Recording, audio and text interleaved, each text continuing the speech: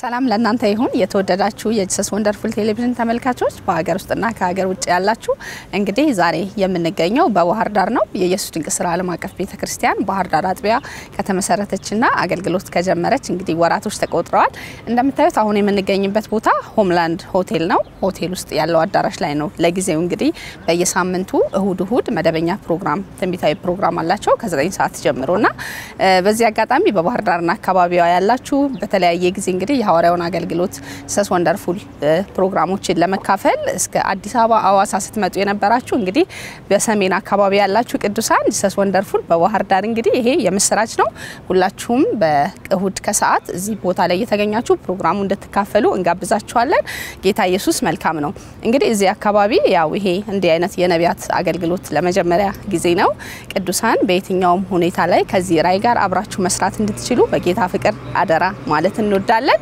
ጌታ ኢየሱስ መልካም ነው እንግዲህ በኮንፈረንሱ ሐዋርያው እዚህ ቦታ ላይ ተገኝቶ እንግዲህ እግዚአብሔር እጅ መልካም ነገር እንደሚያደርግ ቅዱሳን በጉጉት እየተጠበቁ ነው እዚህ ቦታ ላይ በጣም ብዙ ምርኮ እንወስዳለን ጂሰስ ወንደርፉል እንግዲህ በመላው ዓለም እየሰፋ ያለ ራይ ነው ወደ ሰይመኑ ደግሞ አንድ እርምጃ ብለን መተናል ጌታ ኢየሱስ ከዚህም በበለጠ ደግሞ እንደሚያሰፋን እናምናለን ድንቁ ኢየሱስ ድንቅ ያደርጋል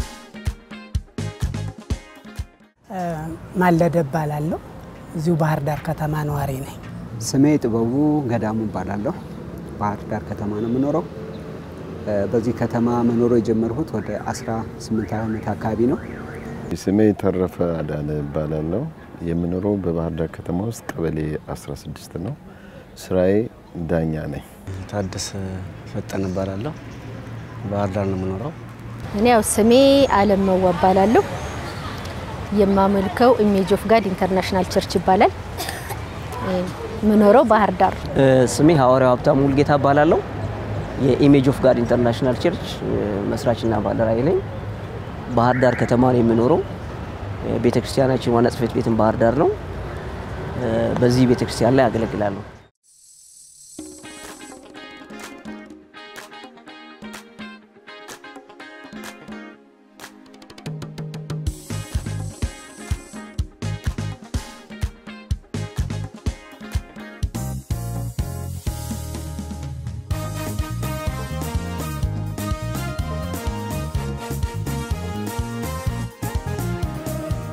በ1983 ዓመተ ምህረት ጀምሮ በጌታ ነኝ ጌታን ያገኘሁት በሰባዎቹ መጨረሻ አካባቢ በኢትዮጵያውያን አቆጣጠር ማለት ነው ከዛ ጊዜ በኋላ ኦልሞስት አገልግሎት ከጀመርኩኝ ደግሞ ወደ 28 ዓመት አካባቢ ሆነኛል ረጅም ጊዜ ያገለገልኩት በመሰረተ ክርስቶስ ነው ከመሰረተ ክርስቶስ ጋር ረጅም ጊዜ ቆየን በኋላ ላይ የአንዳንድ አለመግባባቶች ከነሱ ጋር የነበረውን አገልግሎት አቋርጠን በግሌ ማገልገል ጀመርኩ ኦልሞስት 6 ዓመት ወይ 7 ዓመት አካባቢ ሆነኛል በዛ አገልግሎት ውስጥ ያለው በኢትዮጵያ ላይ ያው ይሄ ነቢያት አገልግሎት እንደ አዲስ የተጀመረበት ጥሩ መነቃቃት የተጀመረበት እግዚአብሔር የገባውን ኪዳን መፈጸም የጀመረበት ጊዜ ስለነበር ጸጋን ለመካፈል በተለያዩ ቦታዎች ላይ ከተለያዩ አገልጋዮች ጋር እድል አግኝተን ተገናኝተናል ካገኘኋቸው ሰዎች መካከል አፖስቶል እስራኤል ነው ከሱ ጋር ጥሩ ጊዜ አሳልፍ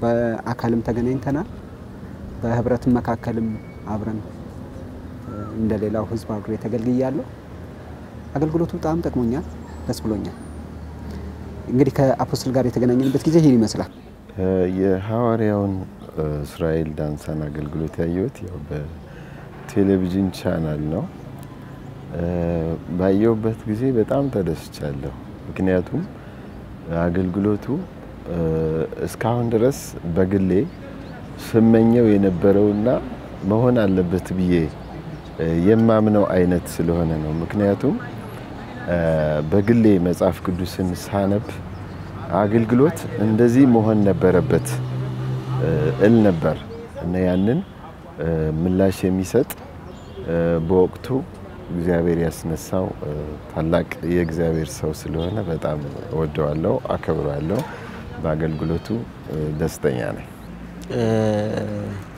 በርግጥ ያው እኔ ቤት ላይ ያው እንደማንኛውም ሰው ያው ቲቪ ትከታያለሽ መንፈሳዊ እንትኖችን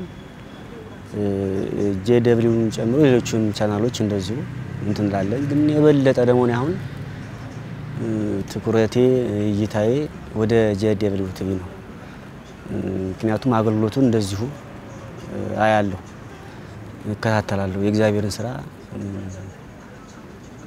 እና የተገረምኩበት እንትን ነው አገልግሎት ነው ከዛ ከቲቪ ካየው በኋላ ያው አዲስ አበባ ነው ስራ አጋጣሚ ሄድኩኝ እዛ ተገለገልኩ ካንዴም ሁለቴ እና አገልግሎቱ በጣም ደስ ይላል አሪፍ ነው ከዛም ባለፈ ከመንፈሳዊ በርግጥ ብዙ ቸርቾች አሉ ግን ደግሞ አሁን እሱ ጋር ለየት የሚያደርገው እንትን እግዚአብሔር በጣም ይሰራበታል ቀን ነው ሁለተኛ ደግሞ እኔ በጣም ከሚደንቀኝ ከሚገርመኝ በርካታ መንፈሳዊ እንትኖች አብዛኞቹ አሁን ባለው ዘመን አሁን እሱ በሱ ነው ያየሁት እኔ ልጆችን ማሳደግ ማብቃት ለአገልግሎት ማስተማራት እንጂ መድረኩን ቦታውን እኔ ብቻ ይዤ እኔ ብቻ ልታወቅ እኔ ብቻ እንትን ልበል የሚል መንፈስ እኔ እንጃ እንግዲህ ያው እንትንሽም ይወስነዋል አቀባበልሽ በራሱ ማለት ነው እና የሱ አቀባበል ለየት ያለ ነው ለሰው የሚያደርጋቸው ድርጊቶች እሱ ምንም ሳይኖረው እንት ሳይለው ዳዎችን ይሄ ነገር እውነትም ከእግዚአብሔር የሰጠው ራይ በትክክል እያደረገ መሆኑን ነው እኔ ይሄ ነገር በጣም ነው እንትን የሚለኝ እና በለሽ ቸርች ላይ ተጂ አሁን ነው እንደው እንትን ይያሉ የመጡት እንጂ አንድ አገልጋይ በሚገፋበት ዘመን የሚወጣ ሰው የማይኖርበት ዘመን ያንን ሰው ብቻ ተጠብቀሽ ያንን ሰው በርግጥ እግዚአብሔር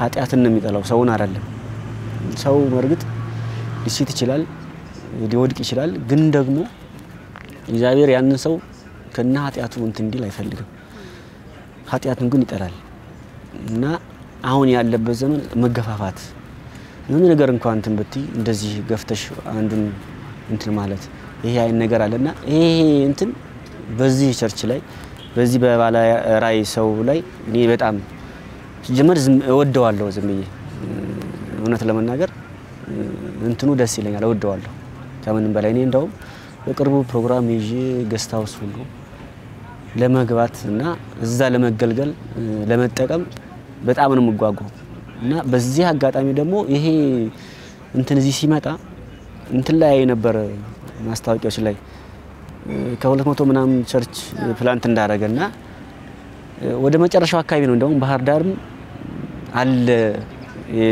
ብሎ እሱ ራሱ ሲናገር እንደው መቼ ነው ባህር ዳር የሚመጣው ይሄ ቸርች መቼ ነው ፕላንት የሚደረገው መቼ ነው አገልግሎት የሚጀምረው መቼ ነው እንደው ይሄ ምድር የሚባረከው እላለሁ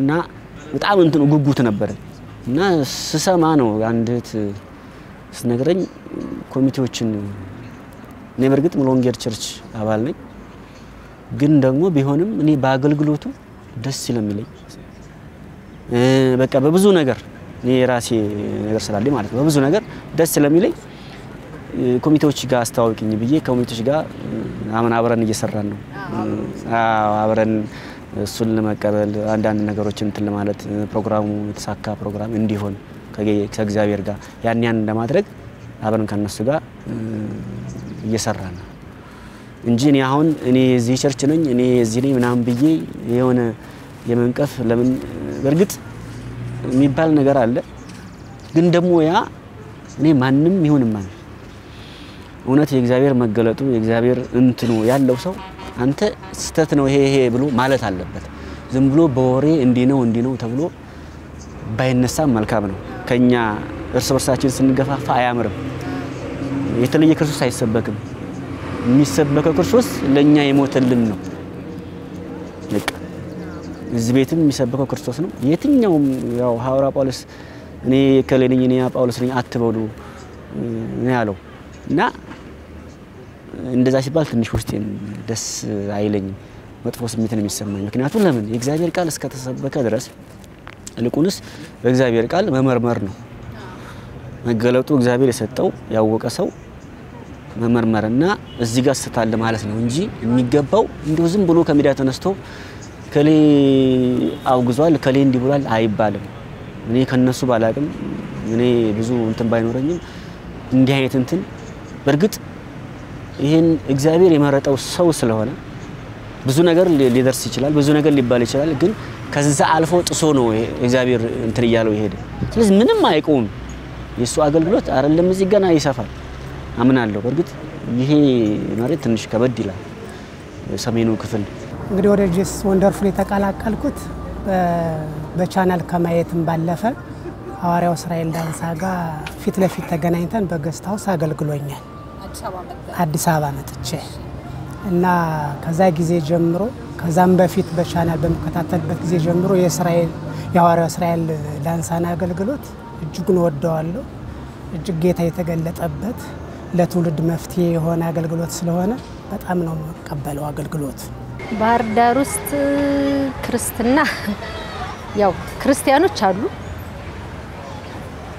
ቤተክርስቲያንም አለ ግን ክርስትናን እኔ ገና እንኖረዋለን ወደፊት ብዬ አስባለሁ እኔ በደረስኩበት እድሜ እኔ እግዚአብሔርን ባወኩበት እድሜ ያን ማቀውን እግዚአብሔር ገና ሊይዘው እየተዘረጋው ነው እና ገና ይቀራል ብዬ አስባለሁ ማለት ምናልባት ተጀምሯል ብዬ ማሰብ ይችላል ግን ይቀራል ብዬ አስባለሁና በደንብ መሰራት አለበት ደግሞ እምነቱ አለኝ ይሰራል በእኛ ይሰራል ያው እዚህ ለመክፈት በታሰበበት ጊዜ ያው እኔም አብሬ ተባባሪ ነበርኩ ያው ተገኝቻለሁ በመጀመሪያው በተካሄደው ፕሮግራም ተካፍያለሁ ሐዋርያው መሐመድ እንዲሁም ፓስተር ዮናስ ባገለገሉበት ወቅት ሶስቱንም ቀን ተካፍያለሁ በጣም ደስተኛ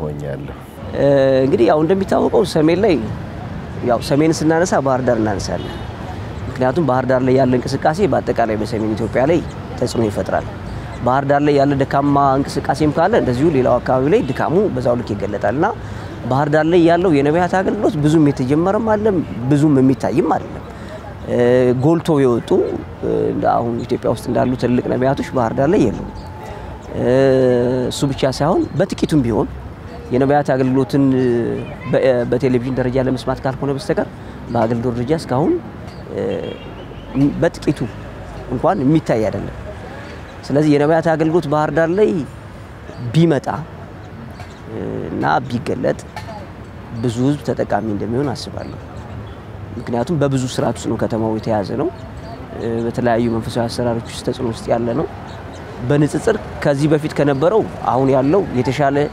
የመንፈስ ዓለም ተጽዕኖ ቢኖረው ያንን ያህል ግን እንደሌሎች አካባቢዎች ነፃ ያወጣል ስለዚህ ባህር ዳር ላይ የነቢያት አገልግሎት በጣም መሰረታዊና አስፈላጊ ነው ያምናለሁ ለምን የተለያየ የነቢያት አገልግሎት በባህሪው የጥርመሳ ባህሪ ነው ያለው የተዘጉ አካባቢዎችን የሚያስከፍት የተዘጉ ኤሪያዎችን ከፍቶ አዳዲስ አገልግሎቶች እንዲፈልቁ አዳዲስ አገልግሎቶች እንዲነሱ የሚሰብር አገልግሎት ነው የነቢያት አገልግሎትና ይህ የነቢያት አገልግሎት ባህር ዳር ላይ አሁን መምጣቱ ብዙ ነገሮች ይሰበራሉ ብዙ ነገሮች መሰበራቸው ብቻ አይደለም ብዙ ነቢያቶችም እንዲነሱ ያደርጋል እግዚአብሔር የጠራቸው ብዙ ሰዎች እዚህ ከተማ ውስጥ አሉ የሚያለቅሱ ብዙ ሰዎች አሉ ማለት እንደተጠሩበት መጠን ለመገለጥ የሚንቀሳቀሱ ሰዎች አሉ ግን እንዳልኩሽ ነቢያት ሁሉ ጊዜ በር ከፋች ናቸው ሰባሪዎች ናቸው ሶ የመስበር እንቅስቃሴው ሲጀመር ነው እነዚህ ሰዎች አብረው የሚወጡት ሶ ይሄ የነቢያት አገልግሎት አሁን መምጣቱ ብዙ ሰዎች ነፃ እንዲወጡና ነፃ መውጣት ብቻ አይደለም የተቀቡ ሰዎች እንዲነሱ ቅባታቸው እንዲገለጥ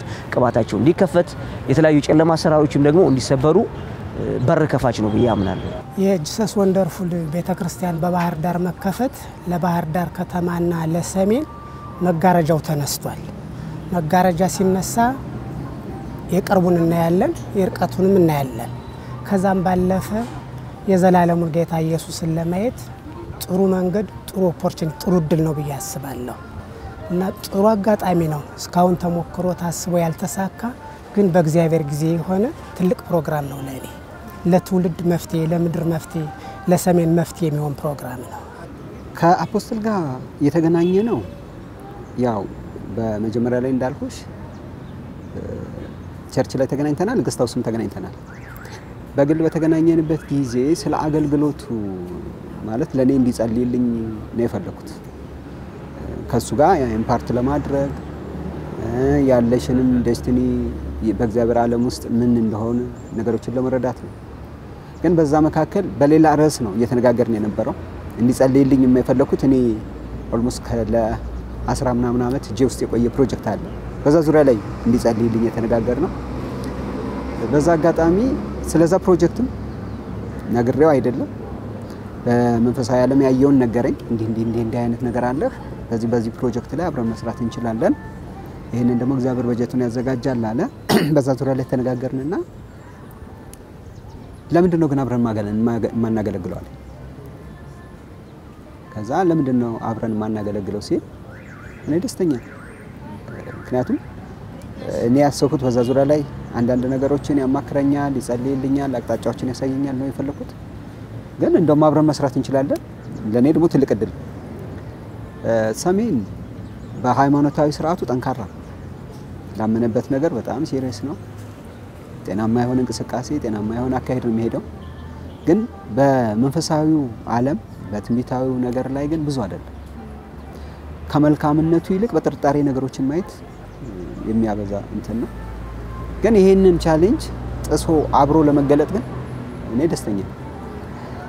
ተስማማን። ኦልሞስት ግንቦት አካባቢ ይመስለኛል ያን የተነጋገርንና የመጀመሪያውን ፕሮግራም በዚሁ ግቢ ውስጥ ፕሮግራሙን ጀመር።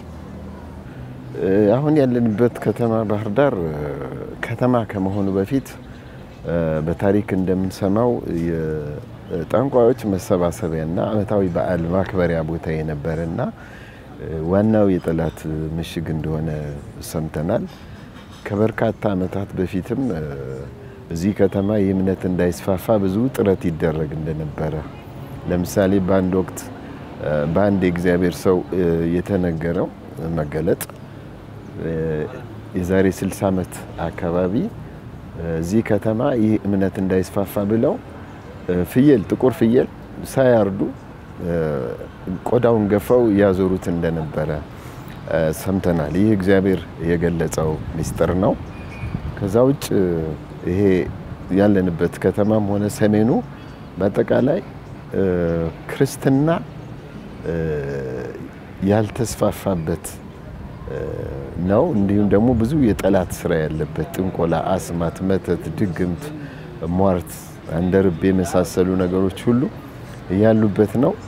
ያው እዚህ ከተማ ያሉ ክርስቲያኖች ያው በብዙ ውጊያ ውስጥ ነው ያሉት። ሁላችንም እንግዲህ ያው ኃያሉን እግዚአብሔር ስለምናመልክ ኃያል የሆነው እግዚአብሔር ከኛ ጋር ስለሆነ የጠላትን ስራ ሁሉ እያፈረሰልን ነው እዚህ የደረስነው። ብዙ የተስፋ ቃል ስለዚህ ምድር ሰምተናል። እዚህ ከተማ እግዚአብሔር በጣም እንደሚሰራ ከዚህ ከተማ ዓለም አቀፍ አገልጋዮችም እንደሚነሱ ለዓለም የሚተርፉ ስንሰማ ቆይተናል። እንግዲህ ይሄ ዘመን ተቃርቧል። ከምናየው አንፃር እንደ ሐዋርያው እስራኤል ዳንሳ አይነት ሰው ወደዚህ መምጣት የዚህ ማሳያ ነው። እዚህ ያሉ ማንም የማያውቃቸው በቤተ ክርስቲያናት እንኳን ያልታወቁ ቦታ የሌላቸው ነገር ግን እግዚአብሔር ለሚመጣው ዘመን ያዘጋጃቸው በርካታ ሰዎች አሉ። እነዚህ ሰዎች በሐዋርያው እስራኤል አገልግሎት የመገለጥ እድል ያገኛሉ ብዬ አስባለሁ። እንዲሁም ደግሞ እስካሁንም ጌታ ሲሰራ እንደነበረው በሱ አገልግሎት በሐዋርያው እስራኤል አገልግሎት ብዙ የጠላት ስራ እንደሚፈርስ ብዙ ሰው ከጠላት እስራት ነፃ እንደሚወጣ አምናለሁ እና እዚህ መጀመሩ ብቻ ሳይሆን የነሱ የአገልጋዮችን መምጣት የሐዋርያው እስራኤል እና የዲዲያ መምጣት በጣም አስደሳች ነው የሆነልኝ ለኔ። እንዴት ነው አሁን ነው ከተወሰነ ጊዜ በኋላ ነገሮች እንትን ይያሉ የመጡት እንጂ ከዚህ በፊት ከባድ ነው ጌታን ማምለክ። በቢሮም በተለያየ መንገድም ሳይውሽ የሆነ አለ አይደለ ካለው ከወቅቱ እንትና አኳያ ከባድ ነው። በርግጥ አሁን ላይ ደህና ነው እግዚአብሔር ይመስገን። ግን ይሄ ሰሜኑ በድሮ ዘመን አሁን በዚህ በባህር ዳር ዙሪያ ብዙ ከተሞች አሉ። ወጣ በቲ እነ ዳንግላ አሉ፣ ሌሎችም እነ ማራይ የሚባላሉ እና ወገኖች የሚሰደዱበት የሚገረፉበት ክርስቶስን ብቻ ስለተከተሉ እንትን የሚባሉበት እኔ በርግጥ ባይደርስብኝም እንሰማለን ያለን የሞቱበት ነው። እዚህ ምድር እኔ እግዚአብሔር በርግጥ ምን ጠበቀው እግዚአብሔር ነው ሐዋርያውን አይደለም። እግዚአብሔር ግን ይሰራል። እግዚአብሔር ታሪክን ይለውጣል። እዚህ ምድር ላይ ያለውን ደሞ አውሬ ይገልበጣል አመናለሁ። ያው እንደም ባይገርምሽ እኔ ብዙ ቻናሎች አልከታተልም ብዙ ጊዜ ግን እንዳጋጣሚ የሐዋርያው እስራኤልን እንደዚህ በወሬ እሰማለሁ እንደዚህና ቢያንስ አመት ወይ 2 አመት ማለት እንደዚህ ብቻ እና በዚሁ አጋጣሚ መነግርሽ በጣም ማከብረው በጣም የምወደው እግዚአብሔር በዚህ ምድር ማለት በቃ በዚህ ምድር ብቻ ሳይሆን በኢትዮጵያ ምድር ብሎም ለዓለም የሚተርፍ ግሬስ እንዳለበት አምናለሁና በዚህ ደስተኛ ነኝም ደስ ይለኛል። እድለኛ ምንነኛ እንዴት ብዬስልሽ እግዚአብሔር ሰዎችን እያስነሳ ነው። እንደሱ አይነት ታላላቅ እግዚአብሔር ሰዎች እየተነሱ ነውና አከብረዋለሁ በጣም ማለት እሱ ላይ ያለውን ክብር እሱ ላይ ያለውን ጸጋ መለየት ይችላል በተወሰነ በገባይ ልክ ማለት ነውና እንደም የሱ አይነት ይብዙ ብዬ እላለሁ። የሐዋርያው እስራኤል ዳንሳን አገልግሎት 2010 ላይ ከዛ በፊት በቴሌቪዥን አያዋለሁ 2010 ላይ ግን በአጋጣሚ እጄ ተገልግዬ ነበር እና እውነት ለመናገር ሐዋርያው እስራኤል ኢትዮጵያ ውስጥ ዩኒክ የሆነ ሰው ነው ስለ እውነት ማለት ነው። ምክንያቱም ጸጋው ምናልባት እኛ ኢትዮጵያን ማስተናገድ ራሱ አቀማለን የሚል ጥያቄ አለብኝ የሱን ጸጋ ማለት ነው ይመስለኛል። ብዙ ትችቶች ብዙ ማለት በሱ ላይ የሚነሱ ነቀፋዎችም የመጡት የጸጋው ሌቭል ከፍታ ነው። ሰው ሁሉ ጊዜ የሚኖረው በአእምሮ ልክ ነው በለመደው ልክ ነው። ስለዚህ ከአእምሮና ከለመደው ልክ አንድ ነገር ሲመጣ ሁሉ ጊዜም ባህላችን ለእግዚአብሔር ሳይሆን ክብር የሚሰጥ ለሰይጣን ነው። ለምሳሌ ትልቅ ነገር ቢደረግ ሰው ሰይጣን አደረገው ብሎ እንጂ እግዚአብሔር አደረገው አይልም። ይሄ የኛ ባህል ነው። ስለዚህ ከዚህ ባህል ውስጥ የዚህ የእግዚአብሔር ሰው የሐዋርያው እስራኤል በከፍታ መምጣት ለብዙ ሰው ለመቀበል አስቸግሮታል። የሐዋርያው እስራኤል ጸጋ እንደነገርኩሽ የሚደፈር አይደለም የሚቀርብም አይደለም በጣም የላቀ ነው። ብዙ የተነሱ የእግዚአብሔር ሰዎች አሉ ኢትዮጵያ ውስጥ ከብዙዎቹም ጋር ጸጋ ተካፍያለሁ። እንዲሁም በአካልም ሳንገናኝ በቴሌቪዥን ማያቸው አሉ ቸርቻቸውም እየተሳተፍኩ አሉ።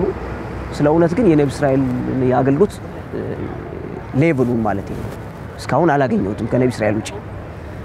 ነቢያትን ለማወዳደር አይደለም እግዚአብሔር ይነሳል እግዚአብሔር ይመርጣል እግዚአብሔር የሚገለጥበት የራሱ መንገድ አለ።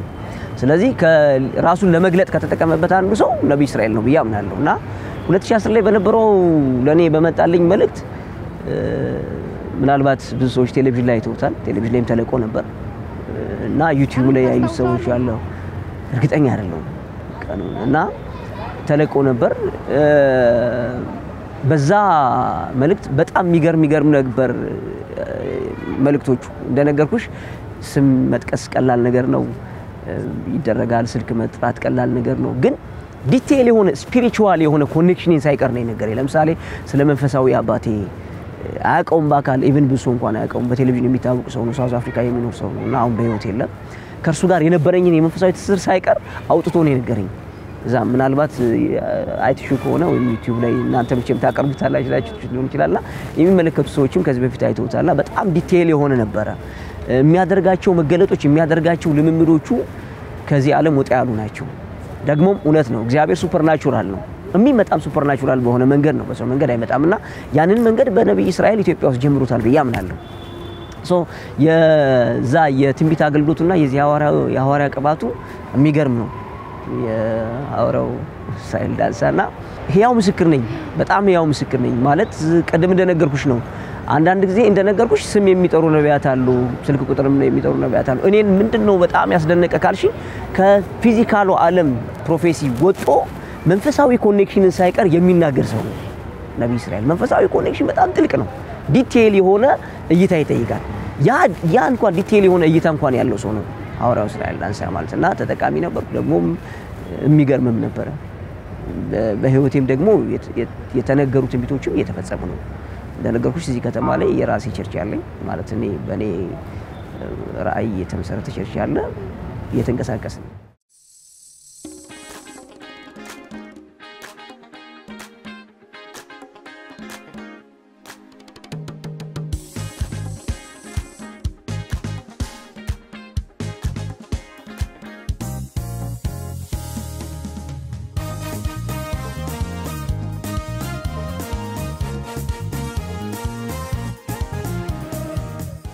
እውነት ነው። ሐዋርያው እስራኤል ዳንሳ ማለት ታላቅ የእግዚአብሔር ከበነንት ያለበት ሰው ነው። መገኘቱ ይህን ከተማ ይህን ምድር መርገጡ ብቻ ለሰሜን መፍትሄ ነው። ለትውልዱ ላይ ምድሩ ላይ የሚነሳ እርግማን አለ።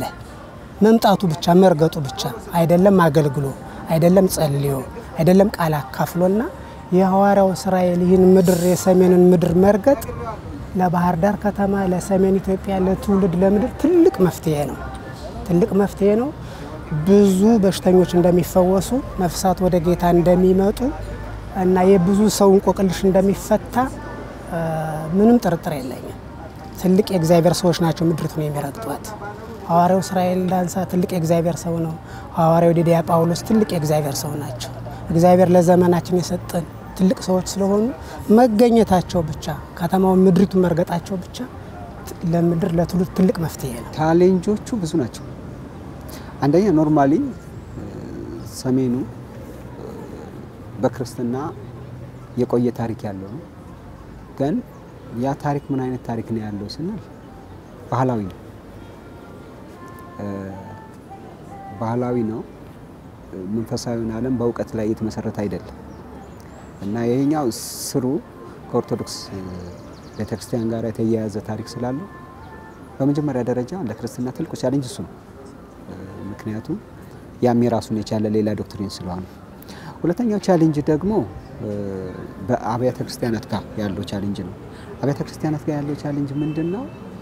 አዲስ የተነሱትን ከመልካምነታቸው ይልቅ በመካከል የሚታዩትን ስህተቶች ማግኒፋይ ማድረግ ነው። አሁን በመካከል ያስተዳደር ችግር አለ፣ እዛም ቤት አለ። እዚህም ቤት ብቻ አይደለም፣ ችግሮች ይኖራሉ። እንደገና በአገልግሎት ላይ ብስለት ማጣት ሊኖር ይችላል። አዎ ይኖራል። ግን ያንን በተቃውሞ ደረጃ ከማፍረስ ይልቅ እርስ በርስ ተቀራርቦ በመፍታት ብዙ አይታመንም። ካልታመነ የግድ መደረግ ያለበት ነገር ምንድነው? ማውገዝ ነው። ማውገዙ በጣም ትልቅ ቻሌንጅ ነው ለኛ። ምክንያቱም እነሱ አስቀድመው ያወገዙትን አካል እኛ መቀበላችን በመጀመሪያ ደረጃ እሱን እውነተኝነት ለማጉላት በጣም ብርቱ ትግል ነው ያሳለፍነው በእነዚህ ባሳለፍናቸው ጊዜዎች። አንደኛው ማለት ነው። ሁለተኛ የውስጥ ችግራችን በጣም ከባድ ነበር። አንደኛ በወቅታዊ ሁኔታ የተነሳ እዚህ ቦታ ላይ አንድ ጊዜ ፕሮግራም ሰርዘናል። በሁለተኛ ደረጃ ደግሞ መካከል ላይ በኮሙኒኬሽን ጋፕ የተፈጠሩ ችግሮች ነበሩ። መካከል ላይ ችግር የተፈጠረ ያንንም ከፖስተል ጋር ተነጋግረን የሱ እጅ እንደሌለበት በዛ ችግር ላይ የሌሎቹ ሰዎች እንደሆነና በዛም ዙሪያ ይቅርታ ጠይቆ ሌሎችን ሰዎች ባስቸኳይ በሁለት ቀን ውስጥ ማስተዋቂያ ተነግሮ ፕሮግራም እንዲደረግ ተደርጓል። የገጠሙን ቻሌንጆች አንዱ ይሄ በዋናነት ማለት ነው። ይሄኛው እንዲሁ በቃል ከምናወራው ያለፈ ነው። እስከ ክስ ደረጃ አድርሶናል። ለማንኛውም ግን ኢየሱስ ጌታ ነው። አሸንፈን እዚህ ደርሷል። ከእለት እለት ግን እያየነው ያለነው ነገር ምንድነው? የሰዎቹ ቁጥር እየተለወጠ እየጨመረ በየጊዜው ነፃ የሚወጡ ከአጋንንት ስርዓት ከተለያዩ በሽታዎች የተለያዩ ችግሮች ነፃ የሚወጡ ሰዎች በጣም እየጨመሩ መጥተዋል። እሱ ደስ ይላል። ቻሌንጆች ለምን መጡ አንል። ቻሌንጆቹ ግን የበለጠ ሰዎች ትኩረት ሰጠውት ምንድነው እንቅስቃሴያቸው ብሎ እና ያለንን የአገልግሎት ኳሊቲ ማየት እንዲችሉ ረድቷቸዋል። እያንዳንዱ የቻሌንጆች አንድ ስቴፕ እኛን ከፍ እያደረጉን እንጂ ያወረዱን አልመጡ እና ከዛ አቅጣጫ ያጋጠሙ ቻሌንጆች እነዚህ ናቸው። ያው እኔ ማስተላለፈው መልእክት ቢሆን እግዚአብሔር ነው ከሁሉም በላይ መፈራት ያለበት ነው ማለት መጽሐፍ ቅዱስም የሚያስተምረን ሰውን በክርስቶስ አውቃለሁ ነው የሚለው ጳውሎስ። ማንኛውም ሰው የተነሱ አገልጋዮችንም ቢሆን በክርስቶስ ብናውቅ ልጆችሽ ከእግዚአብሔር የተማሩ ይሆናሉ ተብሎ እንደተጻፈ ከራሱ ከእግዚአብሔር ተምረን እንዲሁም ደግሞ የእግዚአብሔር ልጆች የሚመሩት በመንፈስ ቅዱስ እንደሆነ የእግዚአብሔር ቃል ይናገራል። ስለዚህ በመንፈስ ቅዱስ አማካኝነት የተነሱትን አገልጋዮች አይተን ሰውን ሳንፈራ ተባባሪ መሆን እንዳለብን ነው።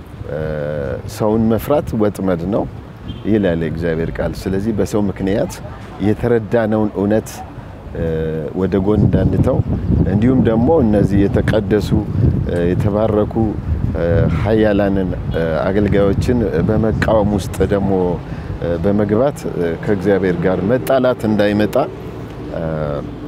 በድፍረት ከእግዚአብሔር ወገን መወገኑ ይሻላል ብዬ አስባለሁ። ያው እኔ እውነት ለመናገር እኔ ከኔም ጀምርልሽ ዝግጅቱ በጥሩ ሁኔታ ይሄደ ነው። ያው እሱ ይመጣል ተብሎ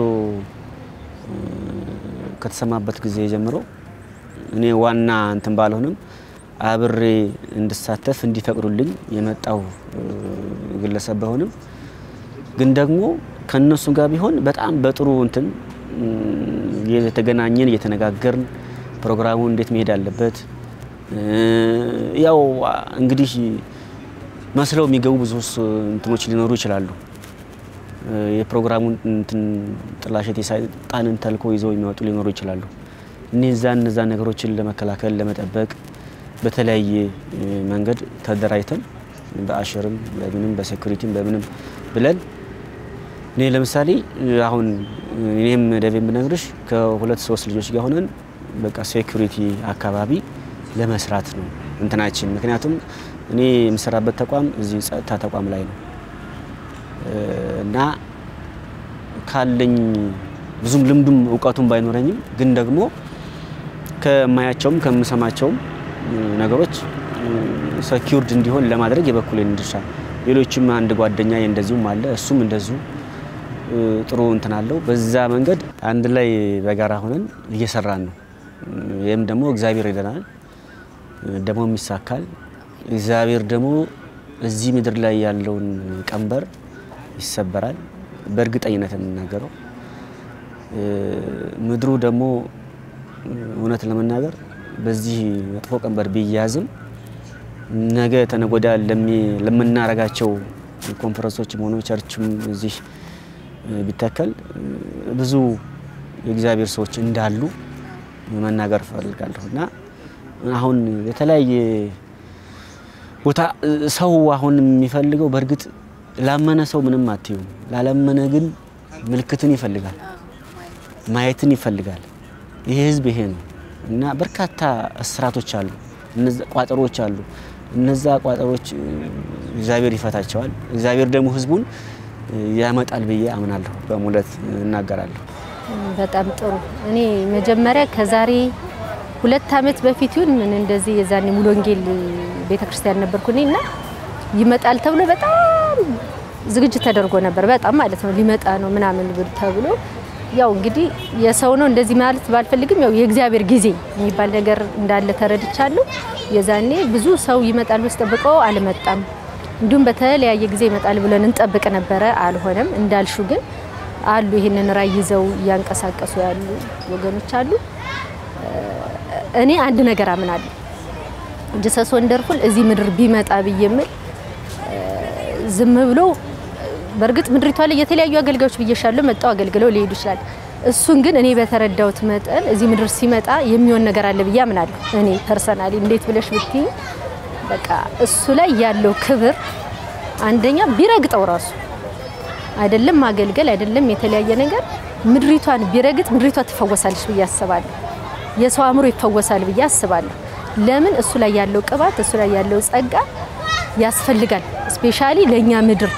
ምናልባት እሱ እኔ እንደዛ ብዙ እንዳልኩሽ ኮንፈረንስ እንደ ኮንፈረንስ አይደለም ማስበው አገልጋዮች መጣው ኮንፈረንስ አድርገው ምናምን ሄዱ እንደሚባሉ አይደለም እኔ እሱንም ማስበው በብዙ አቅጣጫ እንዳልኩሽ ቢመጣ ምድሪቱ ትፈወሳለች። ቢመጣ ብዙ በሱ ክብር እሱ እጅ በመጫን ጣሞድለት ነገር እጅ ጭኖ ብዙዎችን ያስነሳልና ብዙ እግዚአብሔር ሰዎች አሉ እዚህ ምድር ላይ የሚገርምሽ ብዙ እግዚአብሔር የጠራቸው ብዙ እግዚአብሔርን የሚያገለግሉ እምጠግን የተወሰነ ሰዓት ላይ ተሻቸው የሆነ ግን የሱ ቅባት ደግሞ ያነሳል እሱ ጋር ያለው ቅባትና ብዙዎችን ያነሳል ብዙዎችን ቀብቶ ያወጣል እንዲሁም ደግሞ በተለያየ ስርዓት ውስጥ ላሉት ለነሱ ፎርስ ይሆናል ብዬ አምናለሁ ቻለ ጥያቄ መልስ የሆነ ነገር በሱ ላይ እግዚአብሔር ስላስቀመጠ በጣም ድለኞች ነው ደስ ይላል እውነት ለመናገር በተደጋጋሚ ይመጣል የሚባል ኢንፎርሜሽን ስለነበረ ይመጣል በተባለባቸው ጊዜዎች ሁሉ ደስታዬ ትልቅ ነበር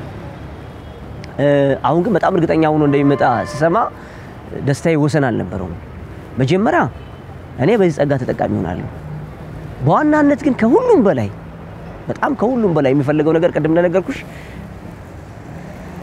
ኢትዮጵያ ውስጥ ከተነሱ ነቢያትና ሐዋርያት መካከል ግንባር ቀደሙ ነው ቢሻለው በጸጋ ሌቭል ማለት ነው እና የሱ የጸጋ ሌቭል ግለሰቦችን ነፃ የሚያወጣ ብቻ አይደለም በተቀቡና ጥሪ ባላቸው እግዚአብሔር ሰዎች ዘንድ ጸጋቸው እንዲገለጥ የጸጋቸውን በር ሁሉ የሚከፍት ነው እሱ አገልግሎት ስለዚህ ወደዚህ ምድር ሲመጣ ብዙ የእግዚአብሔር ሰዎች እንደሚነሱ ተስፋ ጭምር ሰንቄ ነው መምጣቱ በጣም ከኔ ጋር ደስታ ይፈጠራልኝ ማለት ነው ፐርሰናሊ እኔም ደግሞ እንደነገርኩሽ ተጠቃሚ ነው የምሆነው ምክንያቱም ጸጋዬ ይነቃቃል ጸጋም ተጠቃሚ ሆናለሁ በብዙ ነገር ተጠቃሚ ነው ከሱ በሚደረገው የጸጋ ኢምፓርቴሽን በብዙ ነገር እንደምጠቀም አምናለሁ ከዚህ ባሻገር ግን ብዙ የእግዚአብሔር ሰዎች የሚገልጥ ጸጋ ከሱ ስለሚመጣ የሱ ምድሪቷን መርገጥ ብዙዎች እንደሚያንቀሳቅሳቸው አምናለሁ ሶስተኛ ነገር ደግሞ ምንድነው ካልሽ እንደሚታወቀው ሰሜን ላይ ያሉ ብዙ የመናፍስት አሰራሮች አሉ ስለዚህ እነዚህ አሰራሮች ሁሉ የሚሰበሩበት አገልግሎት እንደሚሆን አውቃለሁና የሱ መምጣት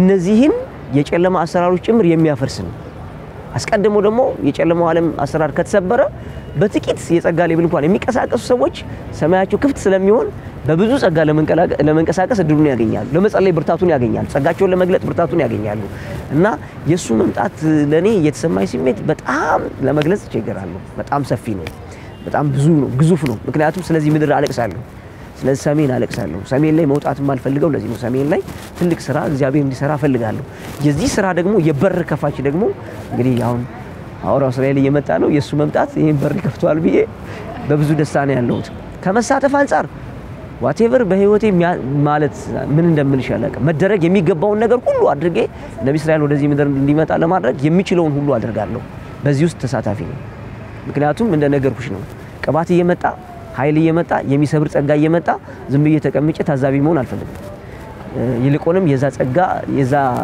የሐዋርያው እስራኤል መምጣት እንዲፈጥን የሚያደርግን የራሴን ትንሽ የምትሆን አስተዋጽኦ ማድረግ ፈልጋለሁ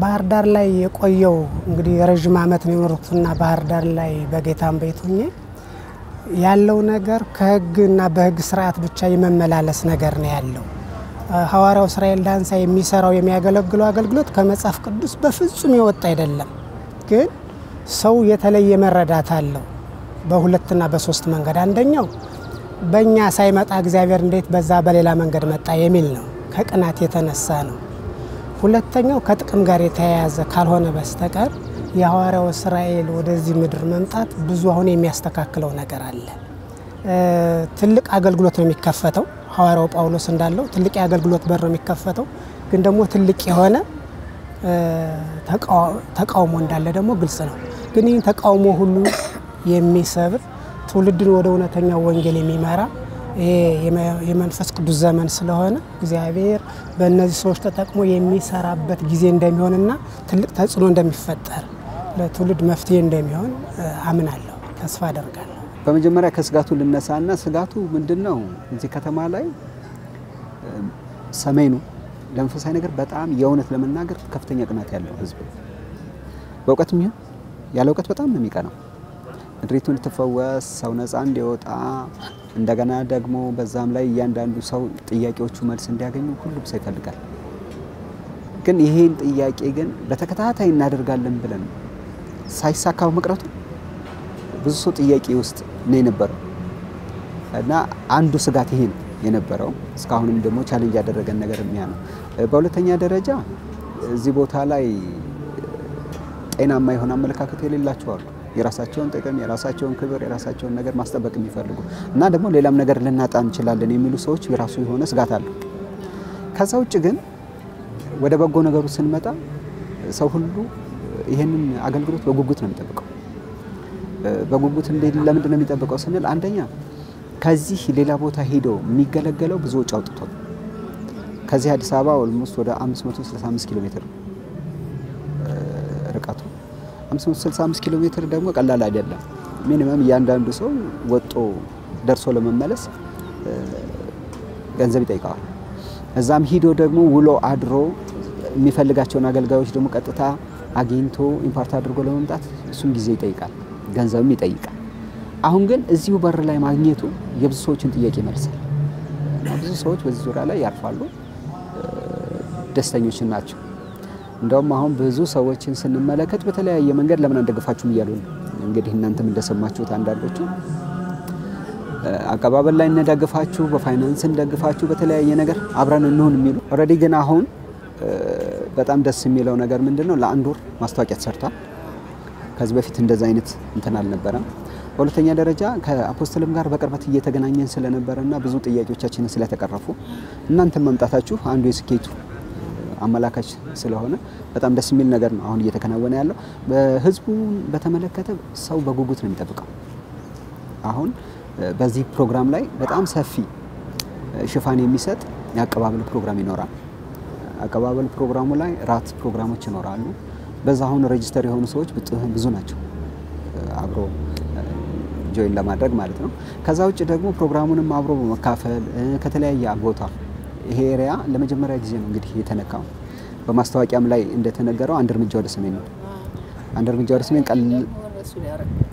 ቀላል አይደለም ምክንያቱም ጥሩ አዋጅ አውጀሻል እንግዲህ ሁለተኛውን ተዘጋጁ ማለት ነው እየተዘጋጀ ነው ይሄ ፕሮግራም ግን ምንድነው የሚዳስሰው ኤሪያው ሰፊ ነው ለምሳሌ ጎንደር ጎጃም በሙሉ ወደ ቤንሻንጉል ጉሙዝ ይሄዳል እና ከተለያየ ቦታ የሚመጡ ሰዎች አሉ እና ሰፊ ነው ሰሞኑን እየደወሉልን አልጋ ያዙልን ብለዋል አሁን አልጋ እየያዝን ነው ያለነው ስለዚህ ይሄ ኤሪያ ሰፊ ያልተነካ ቻሌንጁ በነገራችን ላይ የሰዎቹ ብቻ አይደለም ወይ የሃይማኖት ተቋማት ብቻ አይደለም በመንፈሳዊ ዓለም ላይ መሰበር ያለበት ስፍራውን መልቀቅ የሚገባው አንድ አሰራር አለ ባየር ላይ የሚሰራው አለቃ ፈቃድ ማለት ነው እሱ ብዙ ይህን እድል መስጠት አይፈልግም ያንን ለማድረግ ግብግቡ በጣም ከባድ ነው ደግሞ ያ ግብግብ ደግሞ ብዙዎችን በተጽዕኖ ስራ አሳድሯል ኢኮኖሚያቸውን ይዟታል ጤናቸውን ይዟል ማህበራዊ ነገሩን ይዟል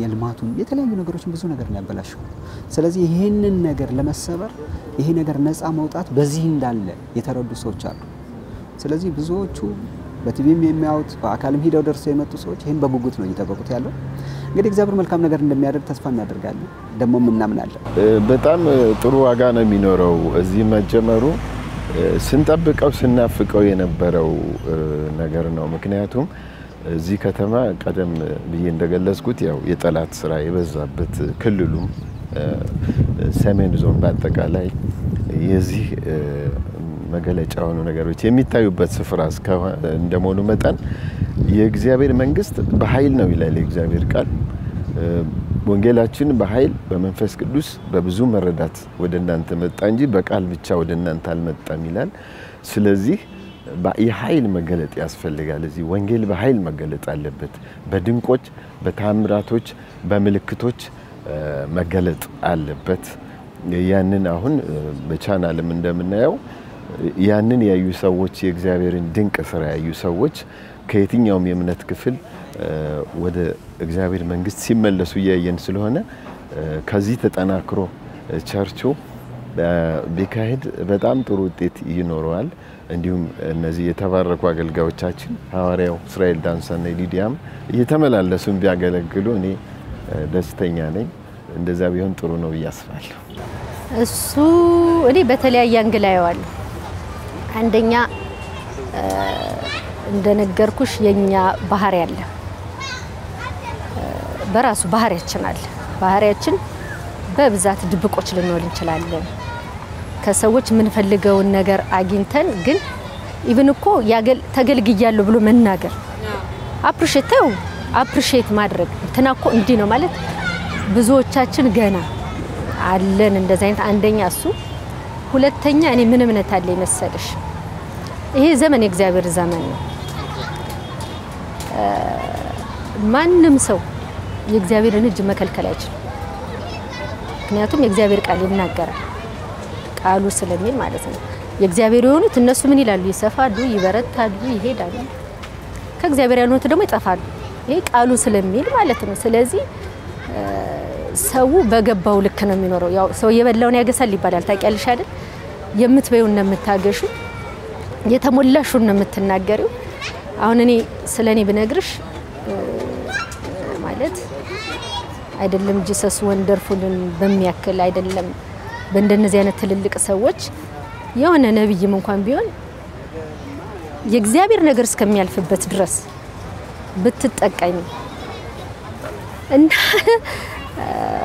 እኔ በዚህ ጉዳይ ላይ ብዙ ነገር አለ ውስጡ እንዴት ብለሽ ብትይ እግዚአብሔር ተሰፍሯል ገብቶሻል ስፍር እግዚአብሔር ስፍር ተዘጋጅቶለታል እና አንዳንዴ አምሯችን እግዚአብሔር ትልቅ ነገር ያደርጋል ብለን ከምንልቅ ሰይጣን ያደርጋል የሚባለው እናምናለን ለምን አዎ በጣም ትልቁ ምነግርሽ ማለት ነው ሰይጣን ስንጸልይም የሰይጣንን ትልቅነት ነው አግዝፈን ይፈለጥ ይቆረጥ ይተርተር ምንለው እንጂ እግዚአብሔር ትልቅ ነው ብለን አናልፈው ስልጣን እንዳለ አናምንም እንግዲህ አላውቆም ያው ልምድ አይደል ሁሉ ነገር ልማድ ስለሆነ ብዙ ልማዶች አሉ እኔ ግን እርግጠኛ ነኝ ይገርምሻል በምን ብትይ ገና እንደውም ከዚህ በኋላ የሚነሳው ጄነሬሽን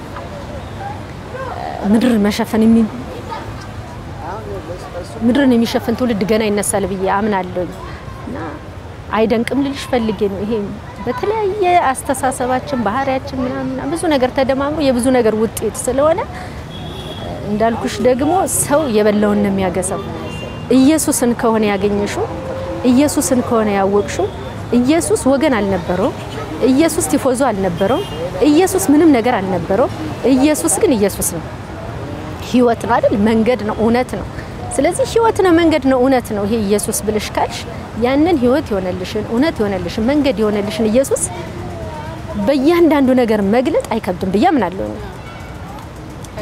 አዎ ከተረዳሽ ግን ሃይማኖት ካረግሽው ኢየሱስ ሃይማኖት ከሆነ ከባድ ነው እና ኢቭን እፈራለሁ ብዙ ፍራቻ አለ እንዴት ብለሽ ብትኝ ኢየሱስ ሃይማኖት ወደ መሆን እንዳይመጣ በቃ የሆነ ሃይማኖት አለ አይደል የሆነ ነገር ሃይማኖት ድርጅት የሆነ እሱ ደግሞ የተማያደርስም ያን ደግሞ እንዳልሽው እቤቱ የሚገርምሽ በጣም ባህሪያችን በጣም በቃ በጣም ዲመኒክ የሆነ ባህሪ ያለን እንዴት ብለሽ ብትይ ኢቭን የሆነልንን ብየሻለሁ ቀድማ አናወራው ኢየሱስን እኮ ነው የምናወራው ምንም ማለት እኮ አይደለም ያን ጥቅም እየመሰረት ሰውየው ቢጠቀምስ የእግዚአብሔር ክብር አለበት ለማለት በቃ የእውነት ለመናገር ይሄ እኮ አይተሽ እንደሆነ በጣም የሚገርመኝ ነገር በጣም የሚገርምሽ ምን ይገርምሻል ካልሽ በኢየሱስ ክርስቶስ ዘመንም ተሰርቷል ለምን ብዙ የተደረገለት ብዙ ነገር ያደርጋል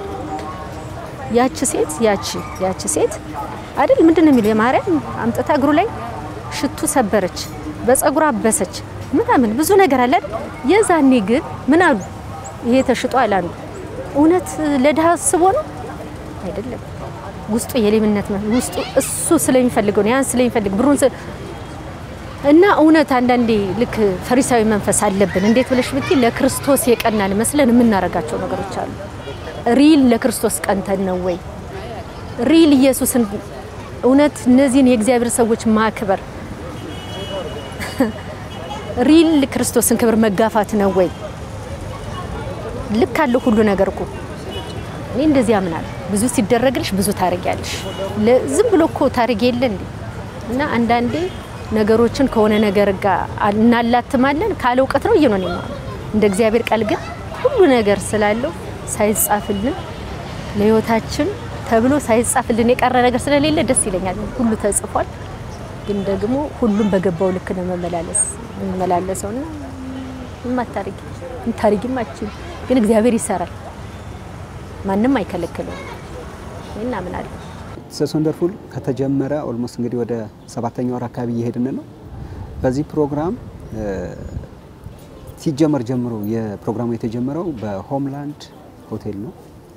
ሆምላንድ ሆቴል ላይ እሁድ ከሰዓት በኋላ ከ9 ሰዓት ጀምሮ እስከ 12 ሰዓት ቋሚ የሆነ የትንቢታዊ ፕሮግራሞች አሉ።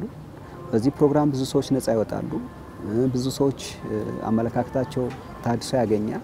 እንደገናም ደግሞ መለኮታዊ የሆነ ጉብኝት መለኮታዊ የሆነ ባርኮትና የጸጋ ክፍፍል ይኖረናል።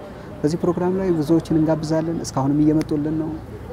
ከዚህ በኋላም ተገኙ፣ የበረከቱ ተካፋይ ትሆናላችሁ። እንግዲህ ሁሉ ጊዜ ምን አይነት ችግር አለ መሰለሽ? በአለማችን ላይ ተደጋጋሚ ያጋጥሙ ችግሮች አሉ። ቀደም እንደነገርኩሽ ሰው በሐሳቡ ነው የሚኖረው፣ በእውቀቱ ነው የሚኖረው እና ከእውቀቱ ከፍ ያለ ነገር ሲመጣ ሰው በእውቀቱ ልክ ሆኖ መደበቅ ይፈልጋል። ፍርሃት አለበት። እሱ ብቻ ሳይሆን የሚመሩት ሰዎች ጭምር ያን ፍርሃት ያስገቡበታል። ለምሳሌ 1905 አዙዛ ስትሪት ሪቫይቫል ላይ ሲሞን ሞር የሚባለው የእግዚአብሔር ሰው የመንፈስ ቅዱስ ሪቫይቫል ሲያስነሳ በጣም በዓለም አቀፍ ደረጃ የሚታወቅ ሪቫይቫል ነው። የአዙዛ ስትሪት ሪቫይቫል ብቻውን የነበረ ሰው ነው። የትኞቹም ቤተክርስቲያን ሊቀበሉት አልቻሉም። ሐዋርያው ሥራ ምዕራፍ 2 አንስቶ መንፈስ ቅዱስ በዚህ ዘመን ሊሰራ ይችላል፣ ኃይል ሊያደርግ ይችላል፣ ልሳን ልናገር እንችላለን፣ መንፈስ ቅዱስን ኤክሰርሳይዝ ማድረግ እንችላለን ሲባል ቸርቾች ናቸው መጀመሪያ ያወገዙት፣ ዓለማውያን አይደለም ያወገዙት። ነገር ግን እግዚአብሔር ኦሬዲ ስለመጣ በሲሞን ሞር የሚባለው ሰው የተነሳው ሪቫይቫል አሜሪካን አጥለቅልቋታል። ይሄ ሪቫይቫል በዓለም ደረጃ የታወቀ ሪቫይቫል ነው። ብዙ ድንቅ ተአምራቶች የተደረጉበት ሪቫይቫል ነው። ግን ማህበረሰቡ የሚያየውን ክብር ማየት ሲጀምር ከመሳተፍ ወደ ኋላ አላለም። እንዲሁም ቤተክርስቲያናቱ ሁሉ ያ ክብር እየተቀለላቸው ቤተክርስቲያናቱ ሁሉ አፕግሬድ እያደረጉ ከነበራቸው ተራ አገልግሎት ሪቫይቫል ወዳለበት አገልግሎት መጥተዋል። አሁን ያለነው ሰዎች የዚህ ታሪክ አጋጣሚ ተካፋዮች ነን ብዬ አስባለሁና አሁን የመጣው የዚህ የነቢያትና የሐዋርያት አገልግሎት ሌቭሉ እንደውም የሚገርምሽ ነገር ገና አልተገለጠም ባይ ነኝ። ማለት ከዚህ በላይ የሚጨምር አገልግሎት አለ። አሁን በሐዋርያው እስራኤል የሚመጣ ከዚህ የበለጠ የሚነድሳት አለ። ቀደም እንደነገርኩሽ ያን ጭምር እንኳን ለማስተናገድ ሰው መዘጋጀት መቻል አለበት። የላቀ አገልግሎት ይመጣል፣ የላቀ ከፍታ ይመጣል። ምክንያቱም እግዚአብሔር አይወሰንም። መጽሐፍ ላይ ሲናገር እግዚአብሔር ምድር የእግዚአብሔርን ክብር በማወቅ ትሞላለች ነው። ከእግዚአብሔር ክብር ትነጥፋለች አይደል? ስለዚህ ክብሩ እየጨመረ ነው ይሄድ እየቀነሰ አይደል? ስለዚህ እዚህ አሁን የጄደብሊው ቸርች ወይም የተለያዩ ነቢያት ቸርቾችን ቻናል የሚያዩ ሰዎች በይሳት ምን መልእክት የሚያዩ ሰዎች የማስተላለፍላቸው መልእክት ቢኖር ጥሰው ወጣው ከእግዚአብሔር ክብር ጋር መሳተፍ አለባቸው እላለሁ። ምክንያቱም እግዚአብሔር እንደ ሰው አይደለም። ማለት በሁለት ልብ አይሰራም። የሚሰራው በአንድ ልብ ነው። ሁለት ሐሳብ ላለው በሐሳቡ ለሚላውል ሰው አንዳች ነገር አይደረግለትም ይላል መጽሐፍ ሲናገርና ሰው በአንድ ሐሳብ ጨክኖ ከእግዚአብሔር ጋር መስማማት አለበት። ከእግዚአብሔር ጋር መሳተፍ አለበት። ከእግዚአብሔር ጋር መሳተፍ ሲጀምር የእግዚአብሔር ክብር በሰው ሕይወት ላይ ይመጣል። በነገራችን ላይ ተደብቀን እግዚአብሔር ሊገለጥ አይችልም። የኒቆዲሞስ አገልግሎት ይባላል። የኒቆዲሞስ አገልግሎት በሚባል አገልግሎት ሰው ነፃ ሊወጣ አይችልም። የኒቆዲሞስ አገልግሎት እኮ ጌታ ኢየሱስ ክርስቶስ አፕሪሺየት አላደረገውም፣ ተችቶታል። የድብቅ አገልግሎት ማለት ነው። ይልቁንም ለወጣው ነገር ለተገለጠው ነገር በሰገነት የነገራቸውን ጌታ ኢየሱስ በአደባባይ እንዲናገሩት ነው ያዘዛቸው። ስለዚህ የሰማነውን ነገር ተደብቀን ቤታችን ከመቀመጥ ይልቅ ከዚህ አሁን ከተነሳው ወደ ምድራችን ከመጣው ክብር ጋር ለመሳተፍ በአደባባይ መውጣት አለባቸው ብዬ አስባለሁ ብቻ ሳይሆን በትክክልም ደግሞ ይሄን ጉዳይ እንዲፈጽሙት አበረታታቸዋለሁ በእግዚአብሔር ፍቅር። ለምን ይሄ የጊዜ ጉዳይ ነው። ጊዜ ይመጣል፣ ጊዜ ይሄዳል።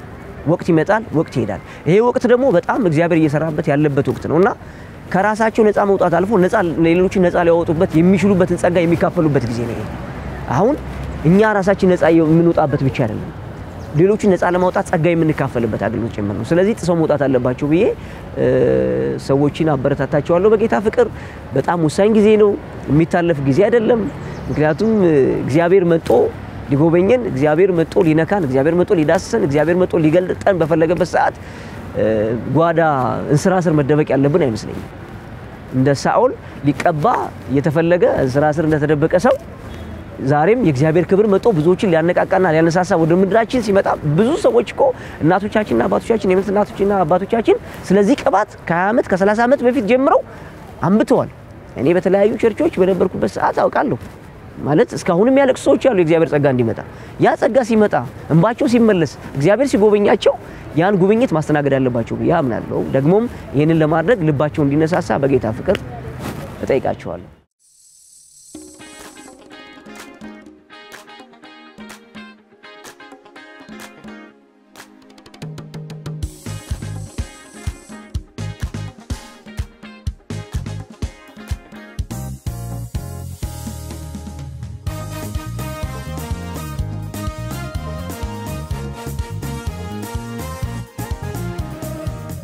እንግዲህ ግንቦት 2011 ዓመተ ምህረት ጀምሮ ጂሰስ ወንደርፉል ቤተክርስቲያን እዚህ ባህር ዳር ስትመሰረት በዚህ በባህር ዳር ከተማ ሆምላንድ ሆቴል ጋር ሁሌ እሁድ ከሰዓት እናመልካለን። ብዙዎቹ ጧት በየቦታው በሌላ ቦታ አምልኮ አደረጉ በኋላ ወደዚህ መጣው ተቀላቅለው እኛ ጋር ያመልካሉ። በዚህም ደስተኞች ናቸው። ብዙዎቹ ካጋንንትም ነፃ ወጣዋል። ብዙዎቹ ከተለያየ በሽታም ተፈውሰዋል። ከዚህም በኋላ ባህር ዳርና አካባቢው ለሚኖረው ህዝብ ያለ መልእክት ምንድነው? ሐዋርያው እስራኤል ዳንሳ ትልቅ የእግዚአብሔር ሰው ነው። ታላቅ የእግዚአብሔር ነብይ ነው።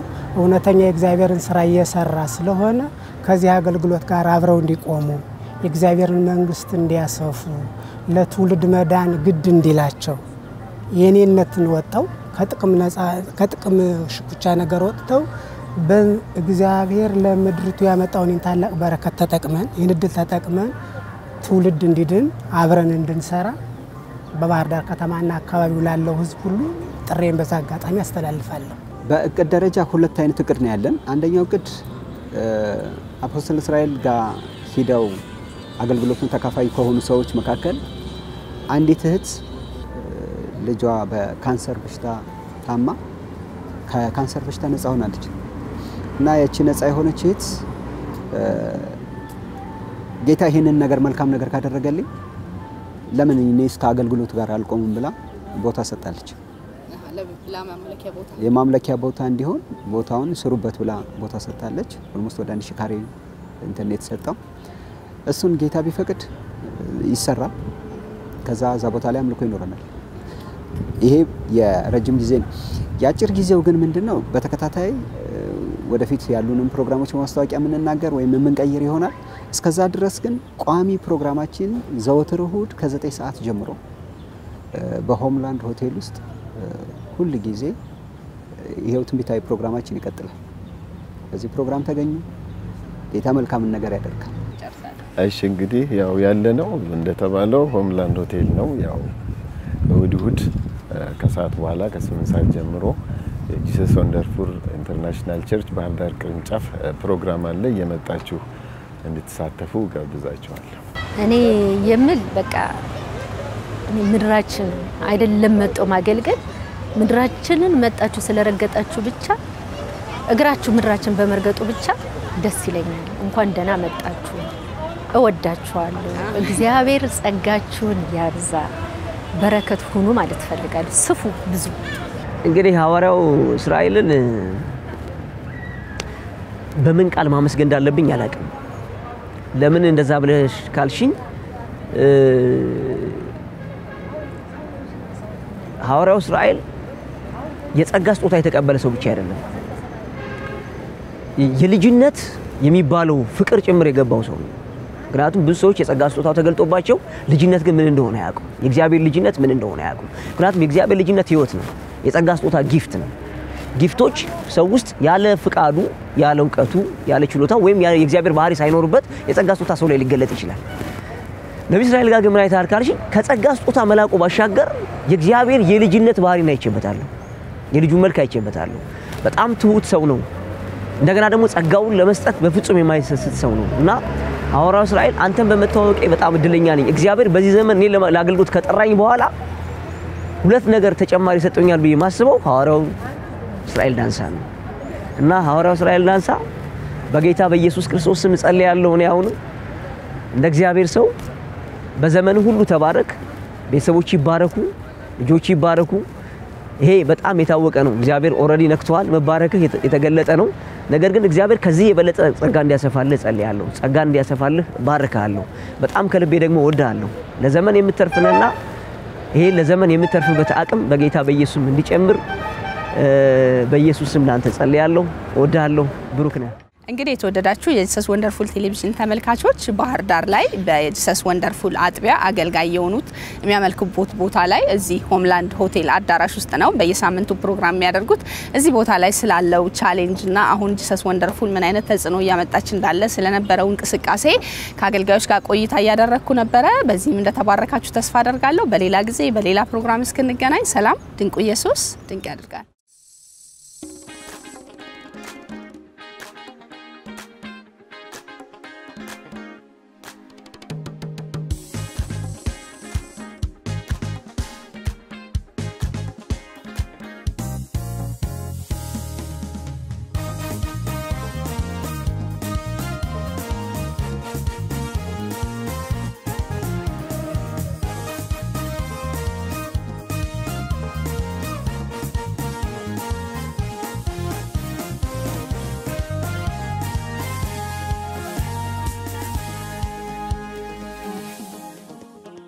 نفسي